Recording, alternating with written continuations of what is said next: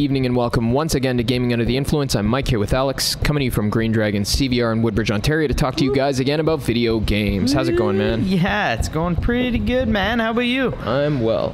Yes. Having a fine week. Not really playing that much games. I'm a little bit burnt out in certain kinds of things, to be honest with you. How are you feeling lately? Oh, I've been like, I don't even know how to explain it, but I've been all over the place and I've been feeling so weird about a lot of things, like just struggling with what to play. So I kind of have just been noodling in different things. Like I booted up Scarlet Nexus the other day and Tales of Arise. I was like, I gotta finish one of these JRPGs. This is ridiculous. And then, like, I don't know, certain things about each one kind of bugged me enough that I just fell back into Final Fantasy 3. I recently did the same that and with then both started those games. 4. Yeah, like it's, I mean, I love JRPGs. We've talked about that extensively, but there's just once in a while, you know, I don't know, you just can't get through them. Cheers. Maybe it's, I find that in both of those games, actually, maybe you'll agree with this, I'm at the point where it's just demanded of you that yeah, that's good shit, eh? We're drinking this fucking Collective Arts brewed iced tea. I don't know. It's like a fucking, it's like an iced tea they ferment with malt in it. It's quite good. Yeah. Very nice. You find that there's a point, especially as you approach the end game, where, you know, as the story approaches its climax, for some reason they just demand of you that you slog through these like gameplay gauntlets of like too many enemies, too long hallways, and you're just seeing shit you already saw 50,000 times, especially Scarlet Nexus. The bosses are repeated. Stuff that was once a boss, now you're just fighting as a trash mob like 6 times in the same level. And you're just fucking tired of it, man. Yeah. I like the world. I like being there, but I don't want to just repeat this rogue shit. It's just there for the sake of it. It's performative. Let it go, man. You know? There's a lot. I don't know if something's wrong with me lately, but everything I'm playing, I'm like, you know what I wish? That this was a walking simulator. You know?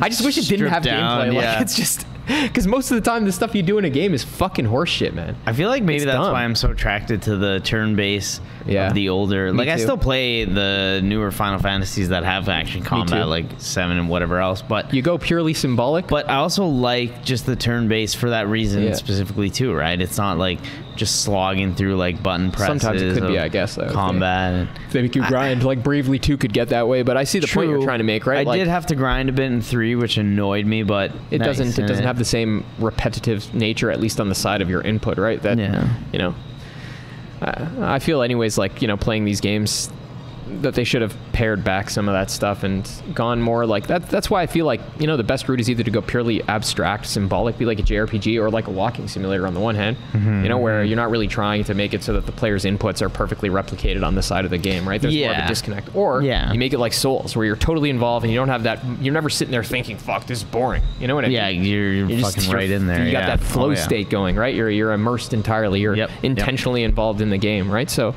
I find playing games like that doesn't happen. And I'm just sitting there like, I just don't care about what I'm doing. I'm just going through the motions, you know? Yeah, I feel like I stopped playing each one for different reasons. Like, Scarlet Nexus was getting annoying with some of the bosses, and I felt underleveled, and I'm like, I'm not grinding in this game, and I don't know what to do otherwise. Like, so I was kind of just like, eh. Yeah. And then what Tales is just like a slog. Like, it's just such a long game that I was stuck at, I think I was at one of the bosses. I beat that boss and then like carried on to the next zone where I guess you would go through again, and it just seemed like starting off so slow, and I was like, I don't know, I just didn't have the patience for it. But anyway, yeah, it's I feel that there's too much, right? There is a bit too much, and on top of that, maybe you'll agree with this too, I feel like playing the Bandai Namco in-house stuff, especially, like, they're quality, well-crafted games, you know? Oh, yeah. I like the worlds and the stories, but I feel like they don't have the fucking tightness and the vision that something like a FromSoft game or a fucking Kojima game has. Yeah. Or like Control, you know, where, like, those games, man, like, I remember when I'm playing them, they become practically like a way of life for a little while, you know? You're totally immersed in them, or Cyberpunk, you know, when I played that, like, or even Valheim still. Like, it just feels like it, you know, you buy it, man. You're in. You know what I mean? You're fucking sold. You don't have that period where you're like, it's never like that. The Bandai Namco JRPGs are really good, and they usually have like really good quality, ideas, well crafted, very nice art. Like, everything's beautiful, but it does feel like they have that. There's too much gameplay, maybe, and just a little too much going on. A little bit too long. Yeah. Not enough to support it throughout the whole way. Yeah. Fair enough. Yeah.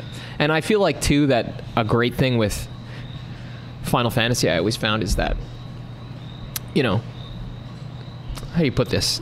It's full of stupid fantasy shit, of course, you know? Like most fantasy stuff is. But the fantasy tropes, you know, they have like, it's the way that when you read, you know, like a mythical fucking text, like the Bible or like the Odyssey or some shit like this, or Dante's Inferno, and they're talking about fire or something like that, you know? Or like in Dark Souls, they use these simple and universal symbols to communicate. That carry so much fucking weight. It's obviously fucking metaphorical. But it's exactly that, metaphorical. It's not like they're putting this like hyper particular thing there that they expect you to take seriously apart from all of its ramifications outside of the text, right? True. Whereas if you play one of these Bandai Namco games, it feels like when you're reading a young adult novel. They're like making up all this shit and proper names, but like, there's a what lot is any of them? going What do they mean? I don't know. They're not really, they're just a bunch of particular things. It's like an alphabet soup, right? It's not like any particular thing is rich or stands out to you. It's there. You know, it's got some meaning, I guess, but it's not like, you know, you play Bloodborne or you fucking the Souls games, man, like that is literally akin to like, you know, in the fucking Bible where Moses sees the burning bush, it has that kind of conceptual clarity to it. There's a universality to the imagery where you see it, and yes, you see all of world literature kind of refracted in it in some sense. It's not like just this, you know, like Harry Potter, like Wingardium, fuck no, man. It's not like they're making up a particular, right? They're reaching into like our collective fucking understanding of things bigger than ourselves. Whereas I feel like the Bandai Namco games are firmly lodged at that level of like Harry Potter, YA, like, you know, making up proper names, and it's fine, it's good, but it doesn't get to that point of like Final Fantasy or Souls where they're like, to me it seems like very clearly they're engaged with some like, you know, more hefty subject matter. Yeah, right? exactly. I played Stardew Valley, and I feel like that has this same like same kind of like, man, you know what I mean? The idea is so fucking crystal clear. Its intelligibility immediately grabs you. Like it's like you just see its whole logic immediately, and you buy it feels like when you turn it on, you literally immerse yourself into another world, and like you totally forget.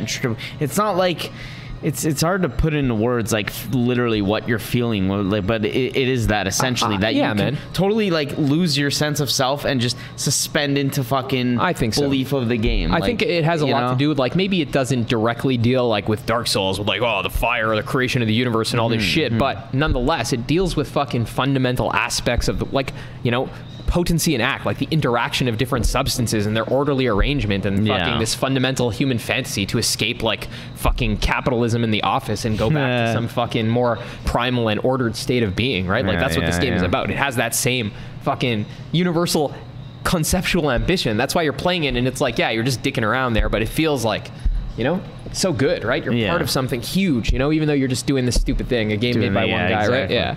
Whereas that's fair these games are bigger, they cost more, but nonetheless, they seem like, you know, like you're always like, what is it? It sounds like, it's not like, you know, in the sense that you want to see yourself in the fucking thing, but you're just like, what is the relevance of this to anything outside of its raw self? You know?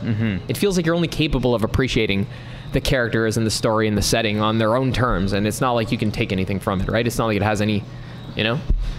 And that's not necessarily bad, but it's just not a masterpiece like these other things we're talking about, right? Yeah, there's a distinction there, and that's part of the reason I've been wanting to play through all the Final Fantasy so much. Don't know what to play, just like I'll just keep going in Final Fantasy 3 or 4 or whatever, right? So I'm happy we have that, because there's not a lot going on in the fucking industry right now. Like there's not a lot of games coming out. Actually, funny enough, Final Fantasy the Crisis Core remake from the PSP game is coming out at the end of the year, which I'm excited for that.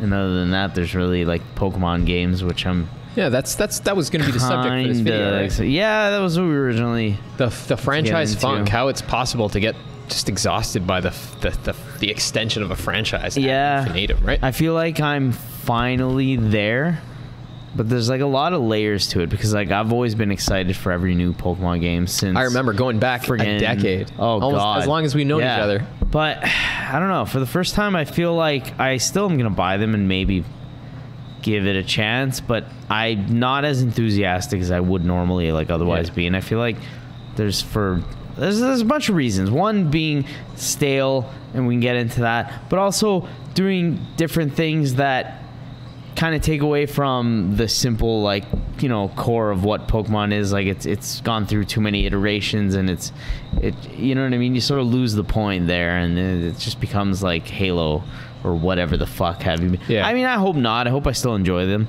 but for the first time, I have to say, like, I don't have that same, you know, excitement for it, that same thrill to be like, ooh, the new Pokemon's, like, new starters, new region, new Pokemons. It's what part of it too is because remember the one that came out, was it this year or last year? Arceus Legends? Arceus Legend. Was that this year?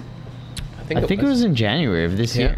But I really liked that game, and it was like a totally new direction. Like it was like taking Pokemon and making almost like a whole fucking new thing out of it. Like, I don't know how to explain it. It was such a departure from the main series, but I felt like it was an improvement in a lot of ways, and I really liked it. Thing is, now they're going to implement a lot of the gameplay changes from that game into these new games, I think. Like that, they sort of removed the like random battles, and also going into battle being like a different, you know, like you get into a battle in Pokemon and then it goes to the battle screen and you don't move or anything, you just select your attacks. They integrate it into just controlling your character on the overworld. So you just throw your Pokemon out and it's there, the fucking attacks come up, you can still walk around with your character and shit. And you physically can run away from battles. Like it's kind of cool that I like that. They modernized it in that sense. So I'm excited to see stuff like that get introduced and see like it doesn't look like it's here though, does it, in this? I think it will be. It will be? I think. Interesting. And the same way how you basically just like whip out your Pokemon, like you select them and then hit a button to throw them, right? You just throw them out. Whip out that Pokemon. You whip out that fucking Sudowoodo on screen there. Sudowoodo. Yeah, that's hilarious. But aside from that, the new Pokemon games have their fucking flagship, whatever it's called, their gimmick, which is instead of like a Mega Evolution or like a Dynamax, whatever, all the stupid things they introduce and then never have ever again. This is crystallizing. Your Pokemon crystallize and it'll change type. So if you're at a disadvantage, like if you're a fire type and there's a water type, you can crystallize your Pokemon to a different type and try and get the upper hand. It's just like this gen's kind of gimmick to like change the battle system a little bit, and then I don't know, man. I feel like, at the end of the day, like, I don't even think they're gonna be bad. I'm not as excited as I fucking, like. Wouldn't the problem? We probably talked about this so many ways before, like how so much. How the extension of something, in terms of its matter when its concept is fucking diminished, it's just, it's like an obese body, right? And I feel like at one point, like, unless you're diversifying the thing specifically, like unless you're making it into something else at some point. And this is the reason why games like Final Fantasy, I think, have this. We're not really referring to one thing, Yeah. Even if there are mechanical and aesthetic elements that overlap, they're all very different games, right? Yeah, they're essentially different games. They could be called. They're something all pretty else much from scratch. Yeah, exactly. They're in the same series and they share a lot of similarities, but at the same time, it's a mechanical category more than it is a fucking. It's almost like it's a mechanical category. Exactly. Otherwise, it's like they're like new IPs every different time. Concepts. New fucking that's right. Like just new everything. Right. We've seen FromSoft do this with their formula. Yep. With their different series as well. Of which now they've made 4 or so. Yeah. True. Yeah. Very different in certain ways, even though they have similar matter and they overlap.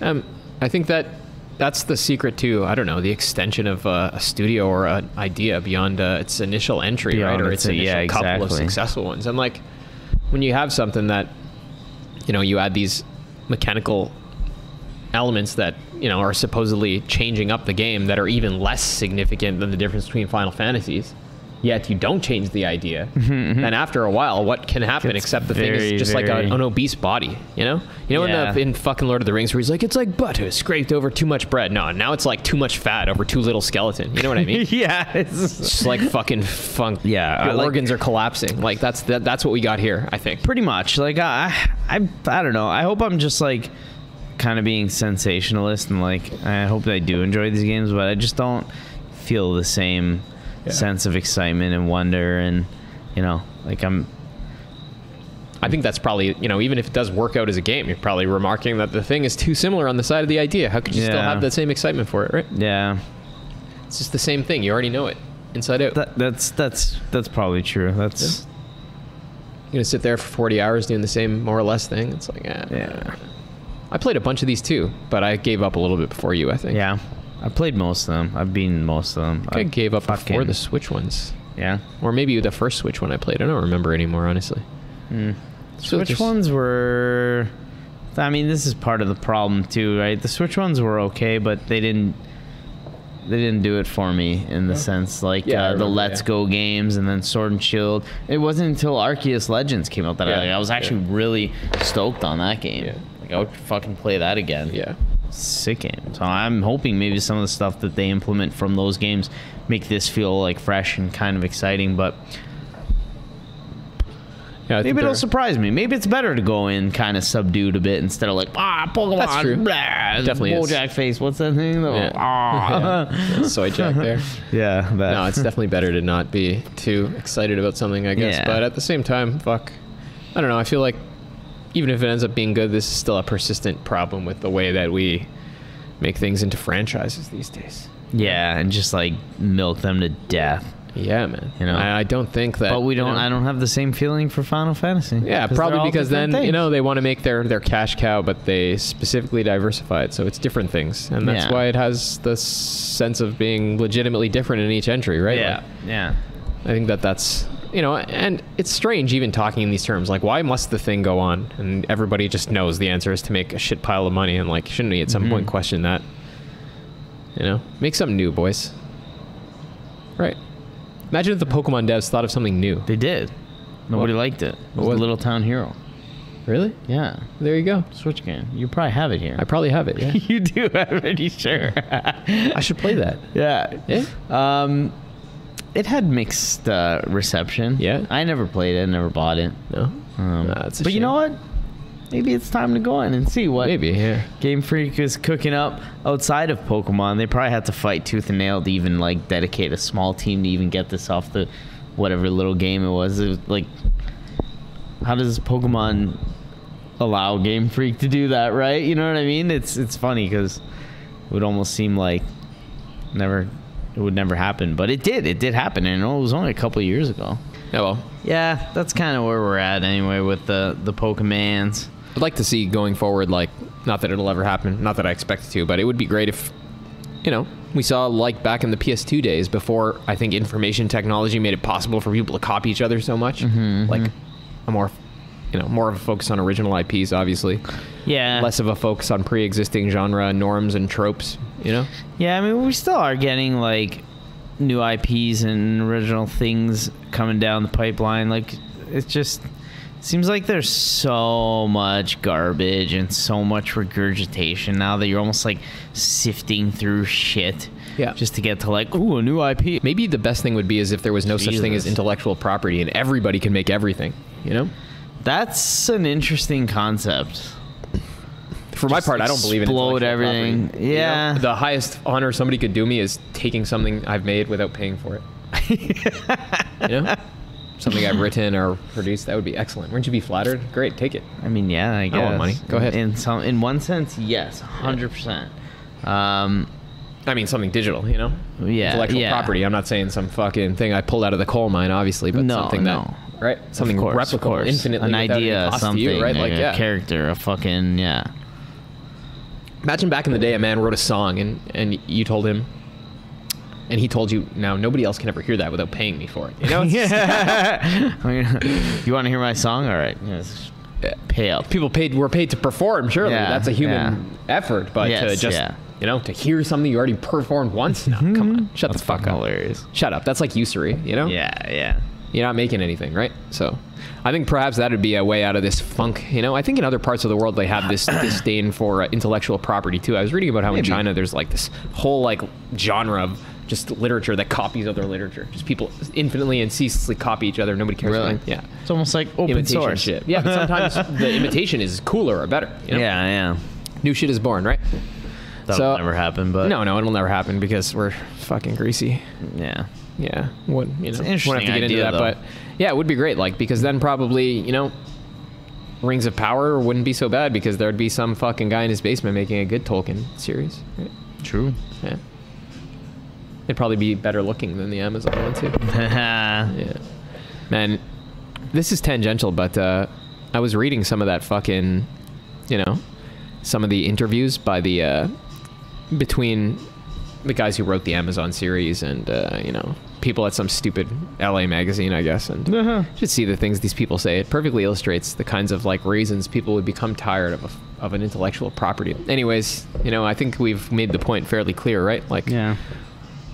This was with what we were talking about a little bit earlier too, but I think with Final Fantasy it came to the fore, and you know, hopefully if there's the extension of an idea into a franchise, the idea is diversified in each entry, not just mechanically. Yep.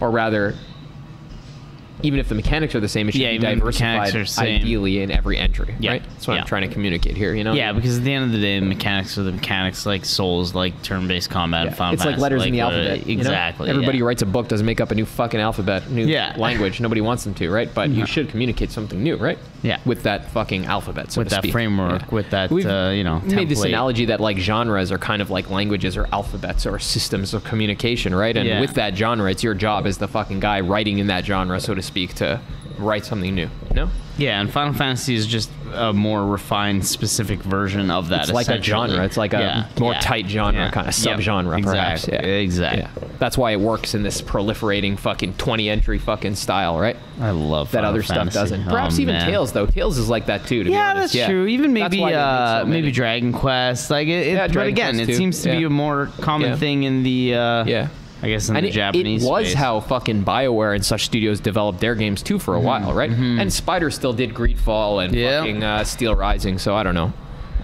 And Xenoblade is like this as well right now. Yep. Fire Emblem is like this still. There you go. Yeah. All the Japanese it's a Japanese games. franchise thing, yeah. Anyways, thank you very much on that. Like, let's look forward all together to specifically diversified genre entries. Yes. Thank you guys. Tune in next week.